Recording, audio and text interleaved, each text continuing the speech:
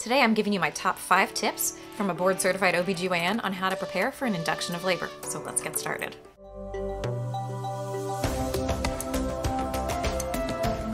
Welcome back, friends. Dr. Jennifer Lincoln here, board-certified OBGYN and social media educator, and today we are talking about labor induction and how to prepare.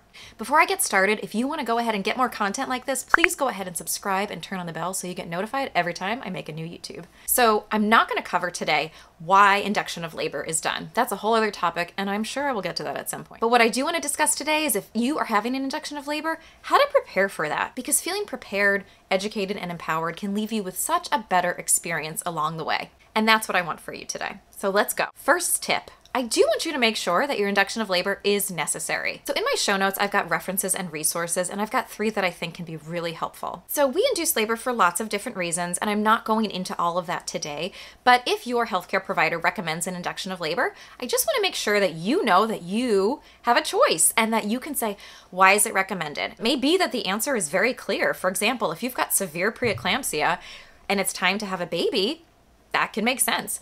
There are some other reasons that might not seem so clear, and if you have no idea why, and it's because your doctor said, well, hey, we can induce your labor, that way I can deliver your baby because I'm going out of town next week, maybe that's not such a strong reason. So the first tip is to understand why you're having your labor induced and to feel good about that choice. My second tip is to be informed. How informed you are can really set you up for a successful induction of labor. And I'm not just talking physically, but I'm talking mentally too. And that is just as important because how you perceive your birth and your birth experience and your birth outcome can affect you for years down the road, and it matters. So in my show notes, I've got 3 sources that I think can be really helpful to help you understand what happens in an induction of labor. One is from the American College of OBGYN, one is from the March of Dimes, and the third is from the Mayo Clinic. And I think they're all really easy to understand, so go ahead and check them out. So it's about going to good sources and not going to Facebook necessarily when it comes to figuring out what an induction is like. Because here's what happens. You post, oh my gosh, I'm so excited. I'm gonna meet my little guy in a week. I'm getting induced. Friends, can you tell me what your induction was like? And I'm not saying you shouldn't ask your friends about their experiences, but take it with a grain of salt because a lot of time people share their experience in great detail when it's like a complete horror story. And there's just a little bias there. So just make sure you're going to good sources, and this comes to websites too about birth, and it can be hard to understand which ones are reliable, which ones aren't. That's why I've included some good ones in my show notes. And if you're not sure and you're checking one out, you can always ask your healthcare provider if they think it's a good place to get information from. Being informed also means understanding what will happen. So when your doctor or your midwife, schedules you for an induction, it's okay to ask and say, so what are we going to do? How does this work? And you can understand the methods they're thinking. You can understand why they're doing it again. You can understand who's going to be there at your induction, people that you might meet. So that way there's less unknowns and you feel more at peace with what is going to happen. Third tip. Bring the good stuff to your induction of labor. And here's what I'm talking about. Inductions of labor can take a while. Sometimes they take days. And as long as you and your baby are doing okay, that's fine. But it can get kind of boring. And so bringing some things from home to help you feel a little more entertained and also feel a little more comfortable in a hospital environment can just make it a little more bearable. So I'm talking about bringing your iPad, your laptop, bring the chargers. Don't forget the chargers. Bring a good book, magazines, bring a game, bring a puzzle, just, something to just kind of take your mind off of things. You might also want to bring some creature comforts of home. So your own snacks, your own drinks, good toiletries, maybe your own pillow and blanket, but be okay with them not coming home or getting stained because birth can be a little messy. Just understand that if you are having a hospital birth, it doesn't have to be this sterile experience and you can make it feel more comfortable. Fourth tip, and maybe the one that I feel is the most important, is to channel your inner patients. Bring your patients to your induction of labor and make sure that your medical team has patients too. So what do I mean by that? I just said that inductions of labor can sometimes take days.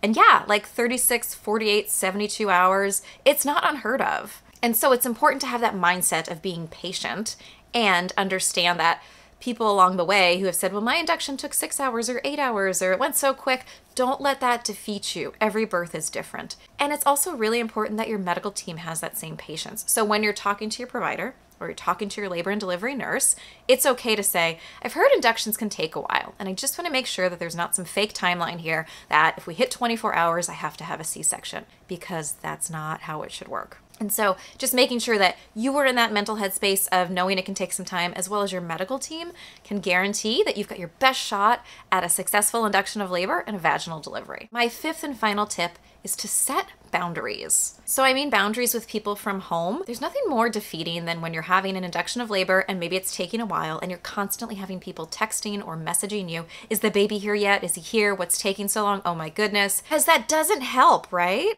That kind of interference just adds more stress to the picture. So set boundaries.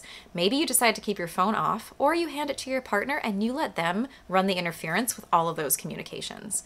Maybe you don't even tell people that you're having an induction of labor because you don't want to be bothered, and you'll let them know when the baby's here, when he or she is here, and you're ready to share. It's also important to set boundaries with your medical team. Yes, I'm saying this as an OBGYN. It is not unheard of. But it's okay to say, do I need that cervical exam right now?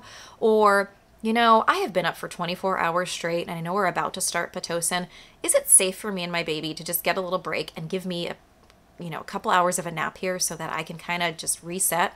All of these things are well within your right, and your team should want to partner with you so that you feel heard, cared for, and you're ready to go and meet your baby when he or she is ready to arrive. Okay, those are my 5 quick tips to help you have a successful induction of labor, not only physically, but really more so mentally, because I think that we often ignore that part of the birth process, and it's so important. It's just critical, and we need to do better with that. If you have any tips for how to prepare for your induction of labor, go ahead and drop them in the comments. I would love to hear. And go ahead and follow me on TikTok and Instagram, where I've got a lot more content related to labor and birth, and I'm gonna get a lot more here soon on my YouTube, I promise. Disclaimer here at the end, I am a doctor, I'm not your doctor. Nothing I reviewed today counts as medical advice for your specific induction of labor. So if you have questions or concerns, speak up and ask the providers who know you best. All right, friends, stay safe and happy birthing.